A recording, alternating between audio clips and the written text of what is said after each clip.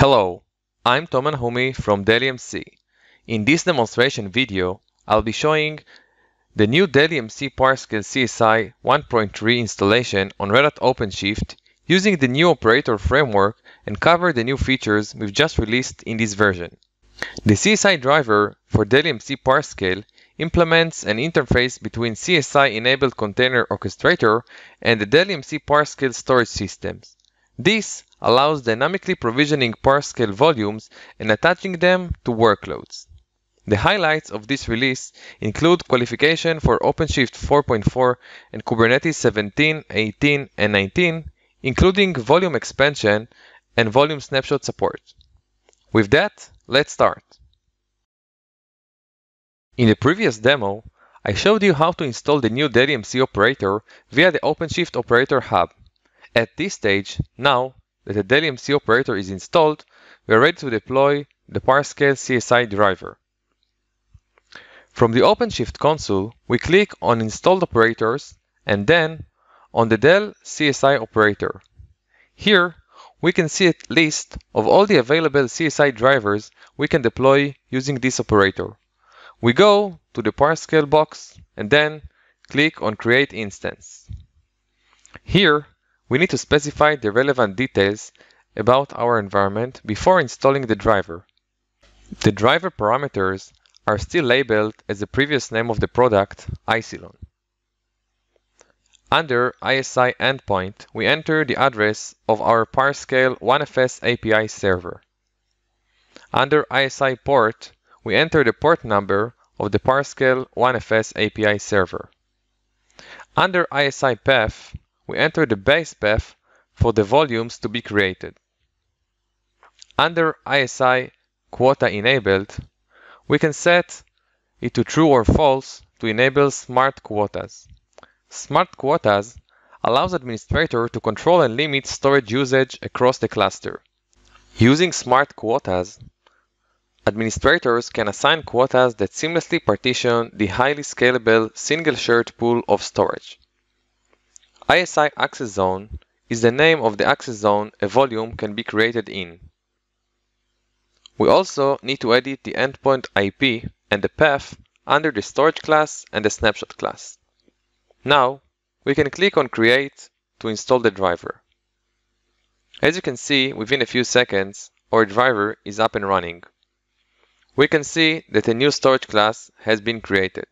And if we navigate to the pods view, we can see the PowerScale controller pod and the node pods, which are deployed on each and every worker node. By navigating to the OneFS UI and clicking on the File System Explorer, we can see that a new directory has been created as part of the driver installation. Now, we are ready to discover the driver features. The first feature is Read-Write Many Volume. Kubernetes allows us to provision our persistent volumes dynamically using persistent volume claims. The access modes are Read-Write Once, Read-Only Many, and Read-Write Many. While the first two modes are supported by almost any storage CSI using FC or iSCSI, the third option requires NFS file system. A developer can use one of the first two options to dynamically provision block storage volumes for containerized applications in Kubernetes. However, applications can sometimes require data to be persisted and shared across multiple pods. A clustered web application or database is one of the most common use cases these days. With this type of architecture, shared persistent storage is imperative to achieving the flexibility for scaling.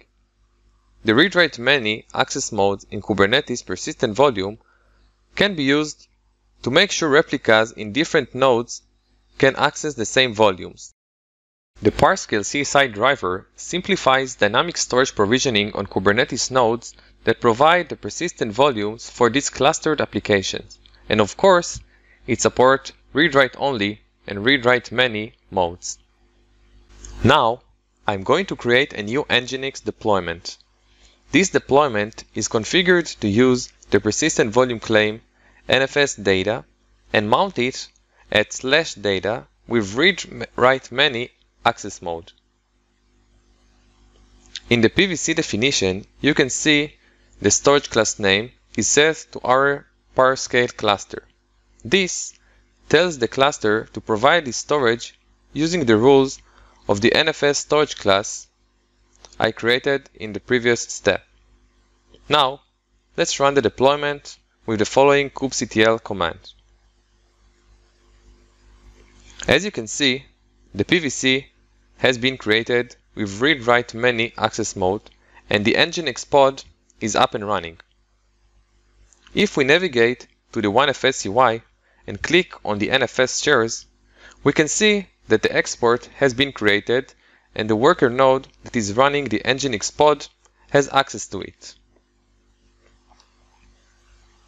Now, let's increase the number of pods in this deployment to 3 using the kubectl scale deployment and specify the number of replicas.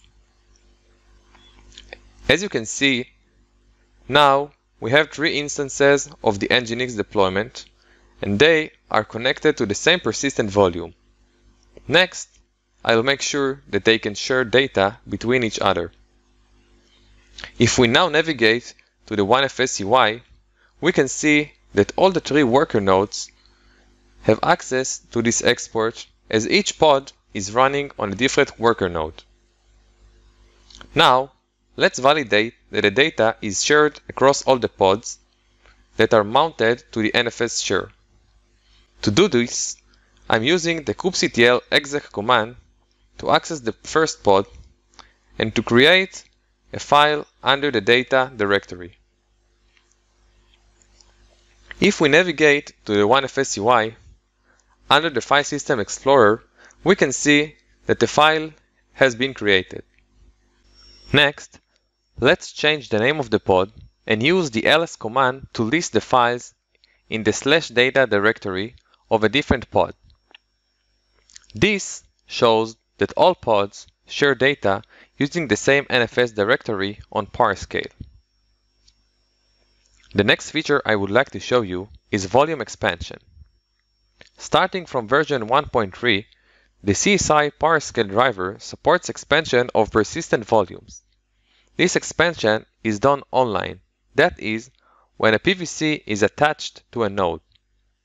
In order to use this feature, the storage class used to create the PVC needs to have the attribute allow volume expansion set to true, which is the default value for the PowerScale storage classes.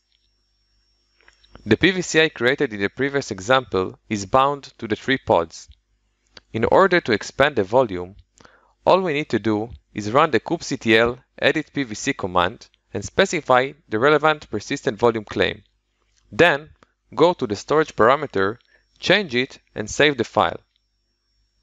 As you can see, both the PVC and PV have been automatically updated to the new size. The next feature is Volume Snapshot. Volume Snapshot feature in Kubernetes has moved to beta in Kubernetes version 1.17. This was an alpha feature in earlier releases. This feature allows you to create multiple copies of your persistent volumes, whether the use case is backup and protection or additional copies for test and dev clusters.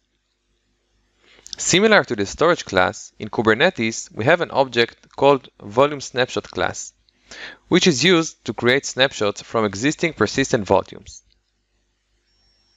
In this example, I created a snapshot YAML called snap2 and set the source of the volume to be the persistent volume claim I've just created in the previous example. Now, I'm creating it using the kubectl command, and within a few seconds, we can see that the snapshot is ready to use. If I navigate to the OneFS UI, select the data protection, and then click on Snapshot IQ tab, we can see that a new snapshot has been created from our existing volume. At this stage, we can create multiple copies of the snapshot and connect them to additional pods and workloads. I hope you'll find this demo useful, and thank you very much for watching.